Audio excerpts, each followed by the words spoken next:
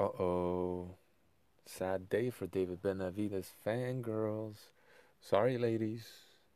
Your boy is most likely a drugs cheat, right?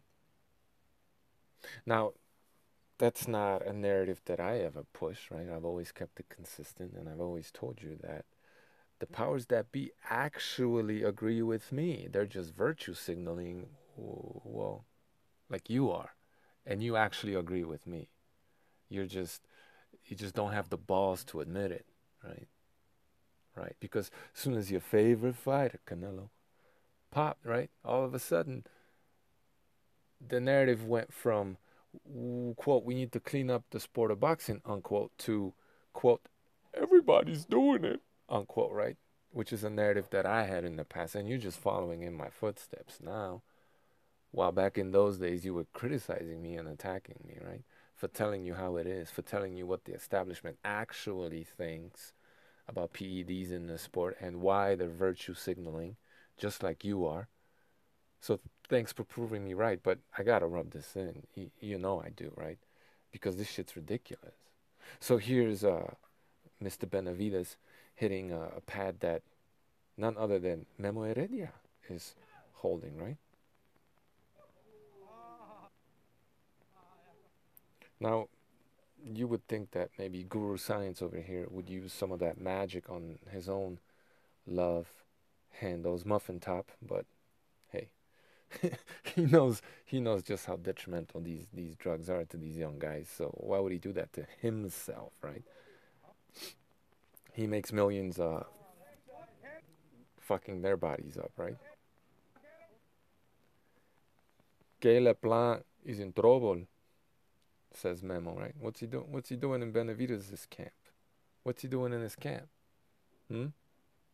Do we not know who this guy is, right? Why is he there? Huh? To cook his meals? Is that why he's there? To hold his stopwatch on the track? Is that why he's there? Oh, he's doing pad work, right? That's what he's. How is and I feel more or less the same way about Conte, even though he's gone the extra mile, right? A step above to quote unquote prove his innocence, right? He's collaborated with the authorities, as has this snitch too, right? But at least Conte has, helped catch people, I guess. And I don't care. I look at them as the same, more or less, right? But like I stated in another video, I don't think Conte can get away with as much because he has a history, he has priors. If he gets caught again, he's fucked. Memo has never been, well, he's never done time, right? Because he snitched. Conte has. And for those of you who don't know, he snitched on Conte, right? That's why they're, at least ostensibly, I wouldn't be surprised if they were working together. Mortal enemies, right? I wouldn't at all be surprised if they were working together to help the establishment eliminate some of these problematic guys, right? Jarrell Miller comes to mind. Anyway, um, right, so I'm not saying this is happening at all, but, maybe Memo spikes them uh, and Conte catches them in some cases, you know what I mean? Could be. I don't know.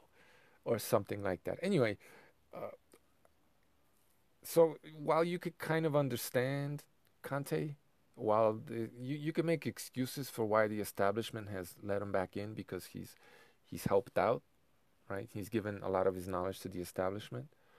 But how do you justify Memo being in the sport, right? If we're so anti PEDs in boxing and the goal is to clean up the sport, right?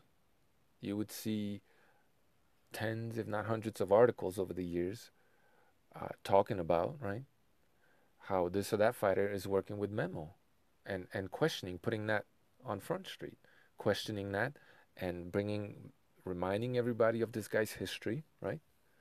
And then looking at studying, body transformations of all of his fighters, their knockout percentages going up as they're going up in weight and stepping up in the level of competition, things of that nature, right? Every single body who virtue signaled about, well, I don't know, Pacquiao, let's say, right? Or Povetkin, let's say, right? Those foreign guys that are problematic to us, right? Because they're coming over here and they're taking our money and, giving it to poor people of the Philippines, let's say, right?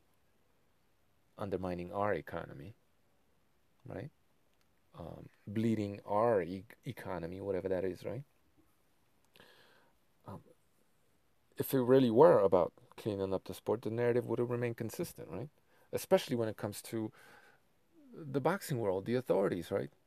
The so-called journalists, right? It's cute. Showtime doesn't fail.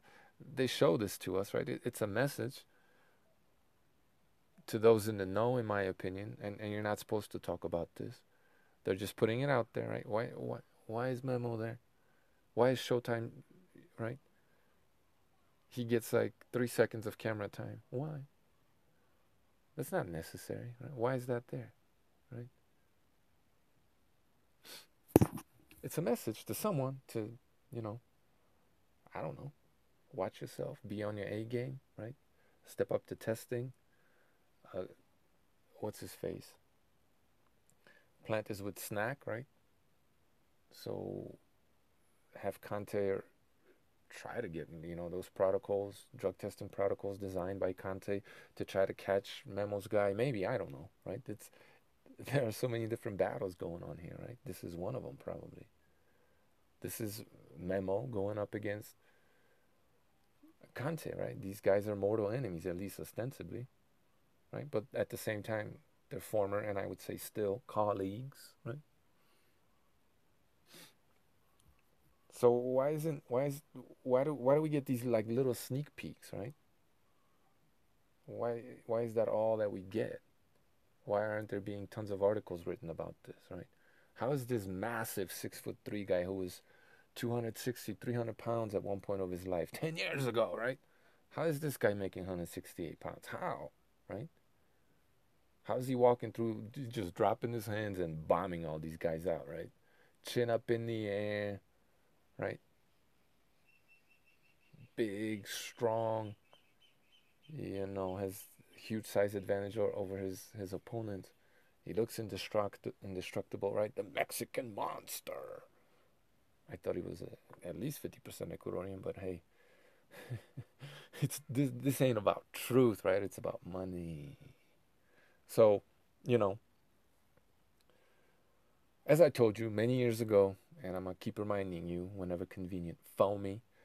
Uh, all that let's clean up the sport of boxing was a whole bunch of bullshit all the way around, whether it was the fans, right? I'm not saying everybody, but in general, whether it was the fans, the establishment, the fighters themselves, it was always bullshit. It will forever remain bullshit. They don't want to do that. They want to clean up their opponent, right? And be able to do whatever they want themselves, right? Because I mean, there's millions of dollars at stake. How is this fucking rocket science? It never was, not to me. So it's nice, I guess, to see that some people are finally catching on to what's going on and are somewhat able to speak the truth. But it's too bad it took your favorite fighter getting caught for you to finally, speak the truth sometimes and then be silent other times and maybe even contradict yourself and still virtue signal here and there and criticize this or that guy for failing, right? I mean, fuck. What's his face? Pacquiao's former strength and conditioning coach, right? Who was turned out to be nobody at the end of the day, right? But because he gave Pacquiao a shake, a milkshake, right? That was proof. That was universally hailed as proof. Just about universally, right? At least on one side of the pond. As proof, right? An email sent to allegedly Teddy Atlas that he never showed us the email, and even if he did, there was nothing incriminating in the email anyway. But just because there was some email allegedly sent to Teddy Atlas and Big Mouth talked about it, mentioned it, right? That was proof that Pacquiao was roided up, right? You got all these fighters these days. Just, I mean, there's so much evidence of what's going on, right? and everybody's moaning about this shit. What a bunch of fucking clowns, man. This is why boxing is a fucking joke, right? Just let just don't talk about it, right? Let them all do what they will. Stop with the drug testing. Just you're not preventing anything. There haven't been fewer deaths. Uh, if anything, there's just been more fighters getting caught than ever before. So wouldn't that be maybe evidence of more PEDs in the sport, right? We're catching more people now than ever before. So how are we cleaning up the sport? It doesn't make any sense, are we? No, it's not about that. It was never about that. It was always about cleaning up your opponent and roiding yourself. That's another of those subplots, minor, major, other battles going on in just about every major fight. It's just one of them. And it has nothing to do with the sport. It shouldn't, right? Just let them all juice. Stop fucking virtue signaling. Or if you're gonna virtue signal, keep it fucking consistent. What the fuck is Memo doing in Benavidez' camp? How is this okay? How is this guy even allowed to be anywhere near fighters? How? And I'm not saying that the law should step in because legally this is probably okay. But I mean, shaming is a very powerful weapon. And if, you know, the show media wasn't so and they stepped their game up and shamed and exposed these guys, this wouldn't be happening. At the very least, they'd have to hide a lot better, right? This guy, this guy wouldn't get. I mean, they're promoting this dude, right? They're promoting Memo, helping him make millions. They're literally promoting this guy. The fuck out of here. The reason why boxing is a clown sport is because most boxing fans are fucking clowns. Really, right? It's not rocket science, right? The the the business, right? The economy, the the capitalist side of the sport, right? Responds to the market, right? Not the other way around. I mean, there's a back and forth definitely. You could brainwash a captive audience to sell them all kinds of shit they don't need. That's part of it definitely, right? But if you motherfuckers, those of you that this applies to, were to wake up, speak the truth, right? Realize what's going on and keep it consistent at the very least. They couldn't pull the wool over your eyes, and there'd be no money for a guy like Memo in the sport to take as big of a risk as he's taking, right?